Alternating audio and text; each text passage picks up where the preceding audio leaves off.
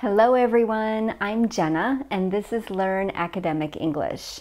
Here on my channel, I teach intermediate and advanced level lessons for people who want to take their language to the next level and improve their English for school or work.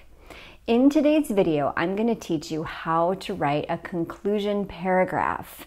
It's not hard if you know how to do it, but it's an important part of your essay.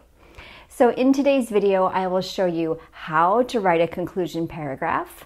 I will show you a few things you should not do in a conclusion paragraph. And then I will show you some examples of good conclusions so that you can see exactly what a good conclusion should look like. Before we get into that, please don't forget to give this video a like, leave a comment below, and subscribe if you want more lessons like this one.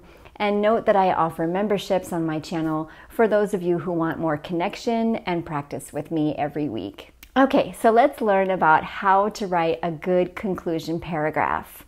So first of all, what are we talking about? We're talking about the last paragraph of your essay. So if you're writing an essay of 3 or more paragraphs, the last paragraph is going to be your conclusion paragraph.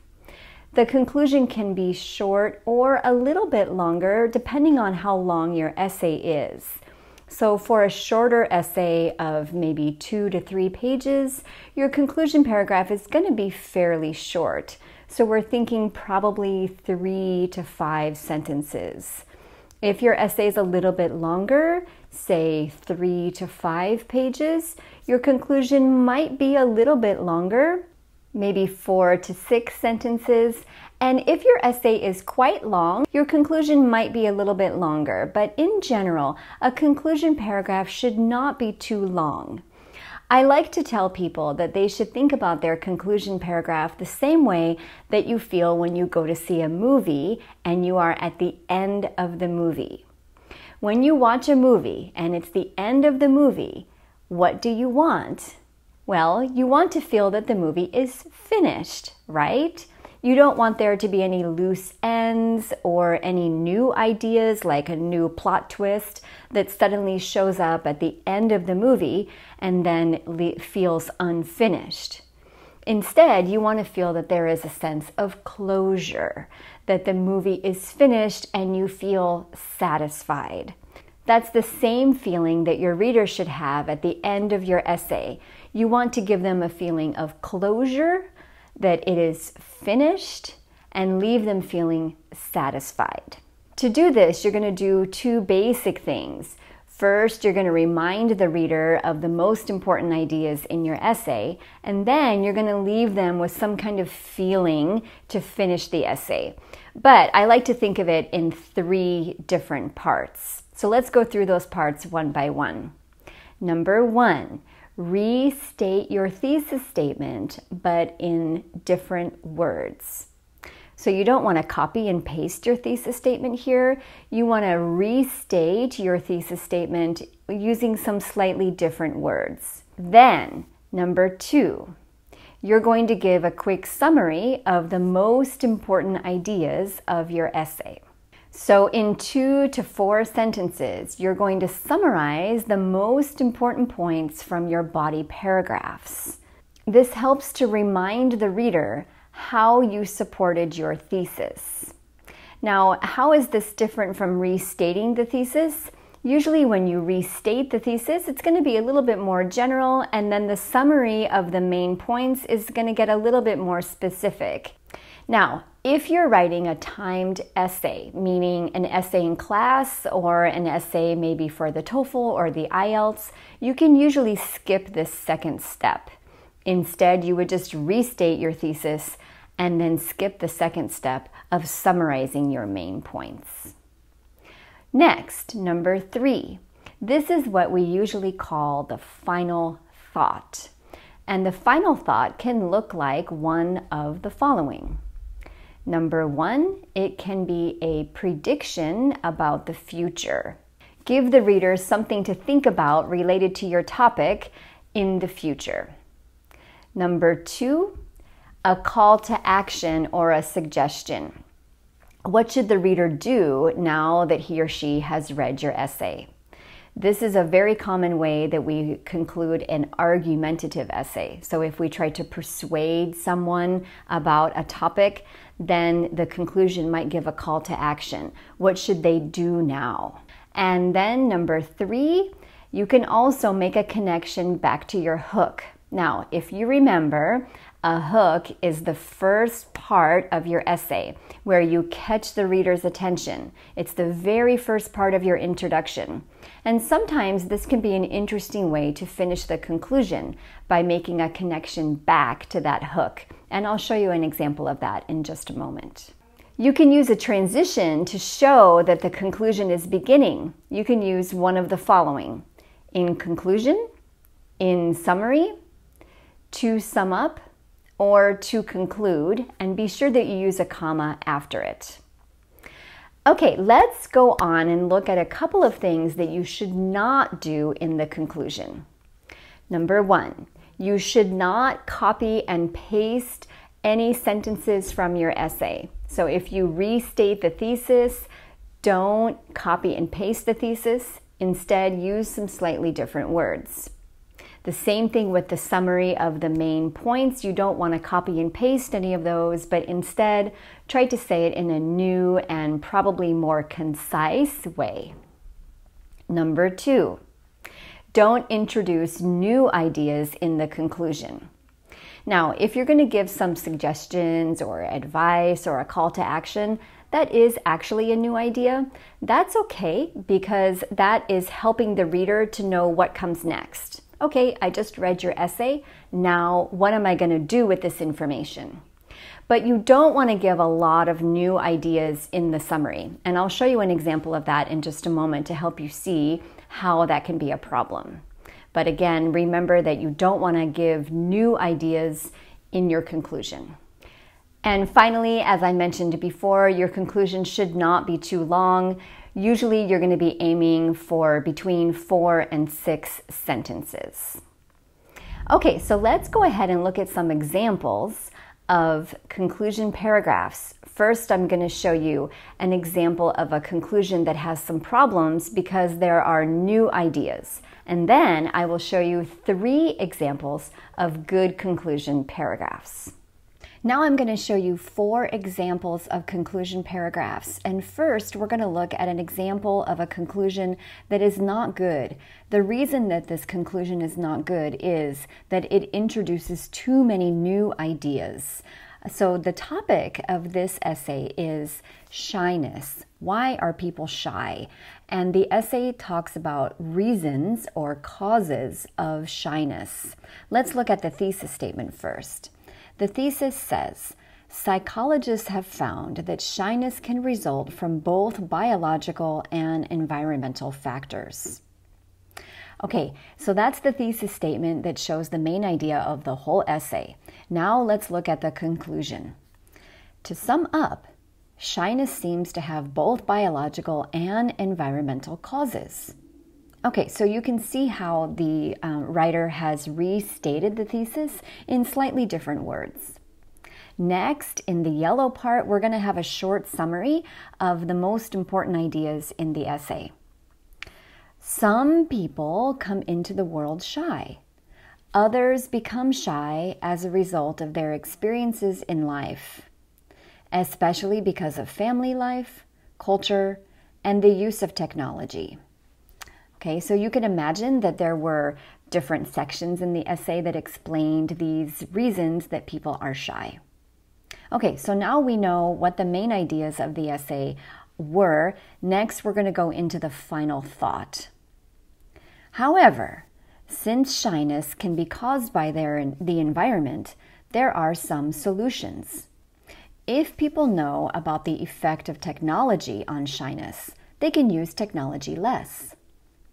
If people understand the way that family causes shyness, they can find other ways to be social. Also, if they understand how culture can affect shyness, they can find ways to become more outgoing. On the other hand, perhaps shyness is not a bad thing and does not need to be avoided. Okay, so what's going on here? Well, in the blue section, we have the writer is attempting a final thought with a kind of some advice or suggestions. The problem is that it's too much. If you want to use an advice or suggestion final thought, it should be concise and just leave the reader with a feeling like, something to think about. But this is too much. First, there are 4 different suggestions, or 5, and each of them leaves the reader feeling like, I want to know more about this. And again, it's just too much. So this is not a good conclusion.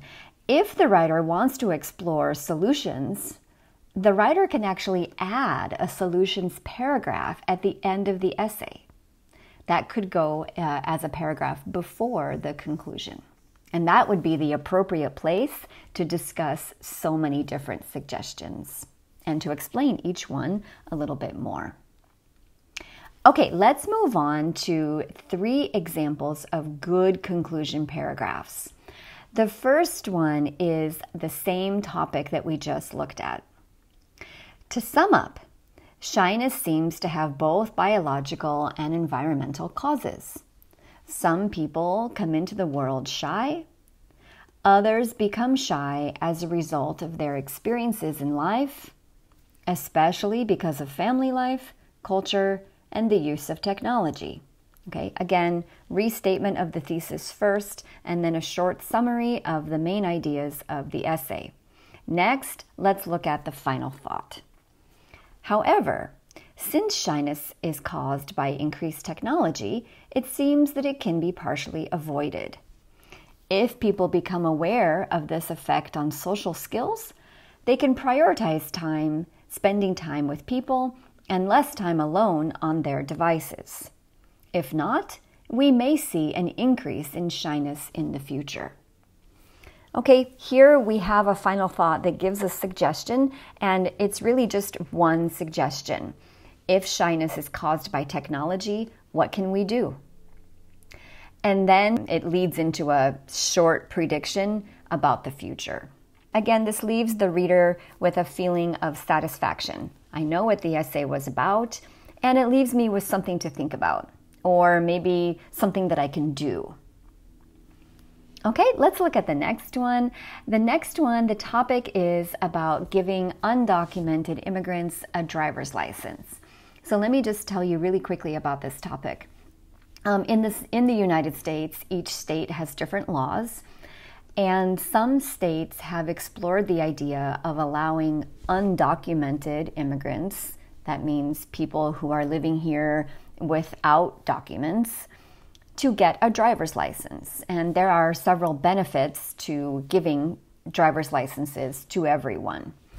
The state of California actually passed this law several years ago, so this essay is no longer up to date, but I do like to use it because the essay is quite good. So let's just look at the conclusion, but just keep in mind that the law in California has already changed, and undocumented immigrants can get a driver's license now. Okay, so the thesis. The state of California should offer driver's licenses to undocumented immigrants for security reasons. This is an argumentative essay that is meant to persuade the reader to take this position. Let's look at the conclusion.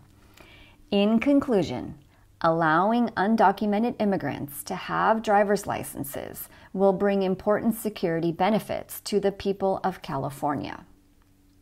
Okay, take a moment, you may want to pause the video and notice how the writer restates the thesis statement at the beginning of the conclusion.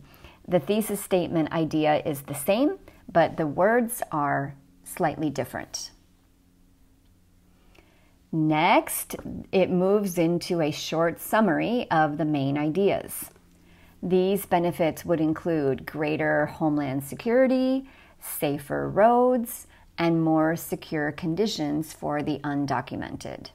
Okay, so it looks like the writer explored those 3 benefits in the essay. All right, so now we remember what the main ideas were.